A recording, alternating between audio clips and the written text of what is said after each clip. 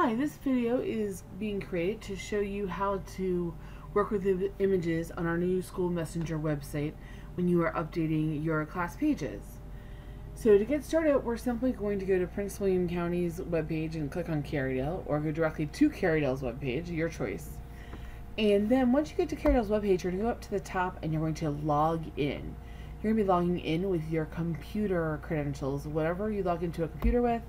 At school, that's what you'll be logging into with this website. That is now called your Prince William County username and your Prince William County password.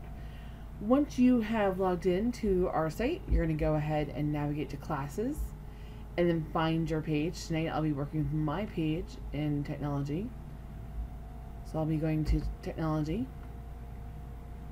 And sometimes it does take a smidge to load, but it is pretty fast. And then since we're going to be working with images tonight, we're going to go ahead and go over to design mode, and where it says off, we're going to click that and we're going to turn it on. And again, that might take a second to load, but it should be fairly quick. So you have two ways to edit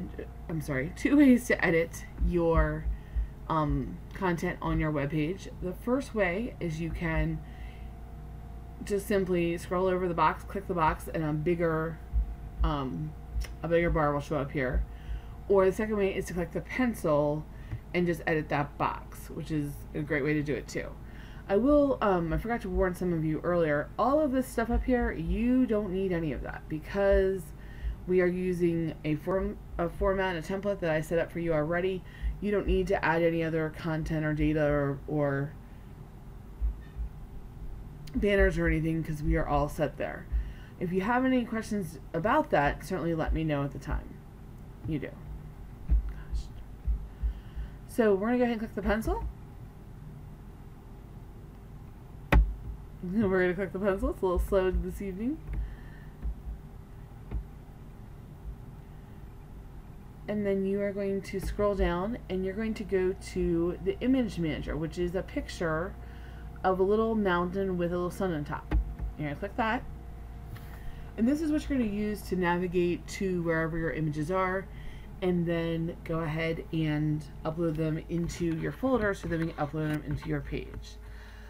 This afternoon when I showed our colleagues how to do this, we didn't have the file folders here. We just had to put a long list. I went ahead to help us get a little organized. I created teacher folders.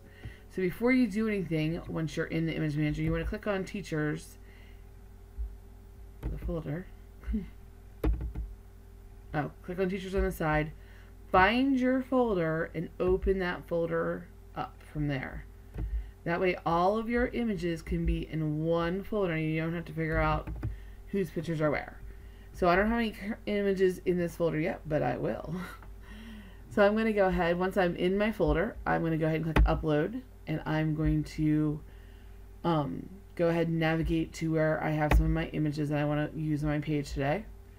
So here's one image I would like to use, the sun. So I'm going to click it and click open, and then I'm going to go get another one. So I'm going to hit select, and I am going to get where to go? Oh, there it is. Get the Earth Day one, and then click open. And then once I have as many pictures as I need, your maximum file size in one upload is 10 megs. So just keep an eye on that, but this amount's very little. Then I'll click upload, and that will put them in my folder. Instead of that long big list under images, it will put it right in my folder, which I love. So I would like all of you guys to start using that as well. So once I have my images to upload on my page, I'm going to select the one I want to put in first. You can only put one in at a time.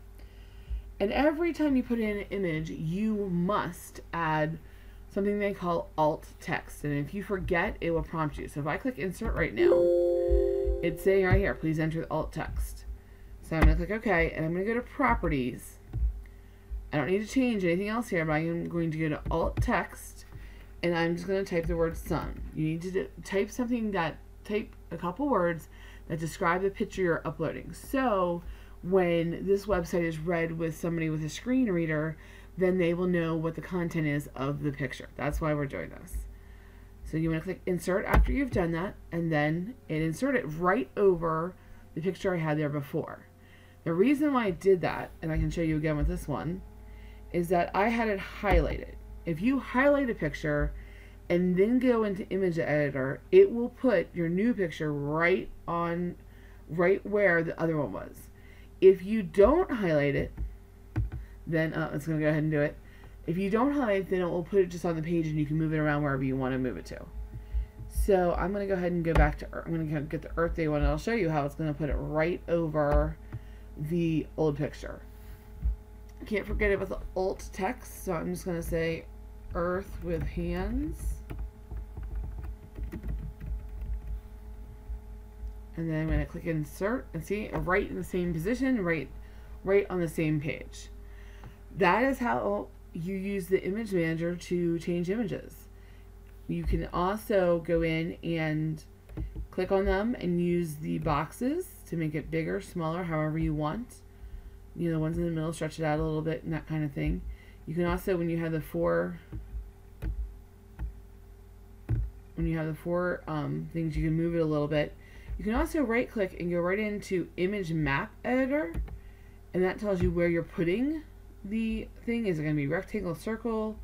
Do you want it to the left, to the top, all that kind of stuff? Where do you want it? That will help you do that. You can also go into, where was I?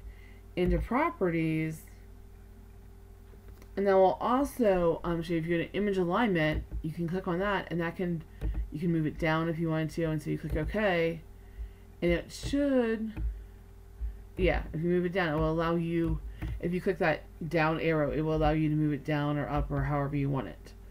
So those are just a couple, actually several different tricks for moving the image in the edit box around.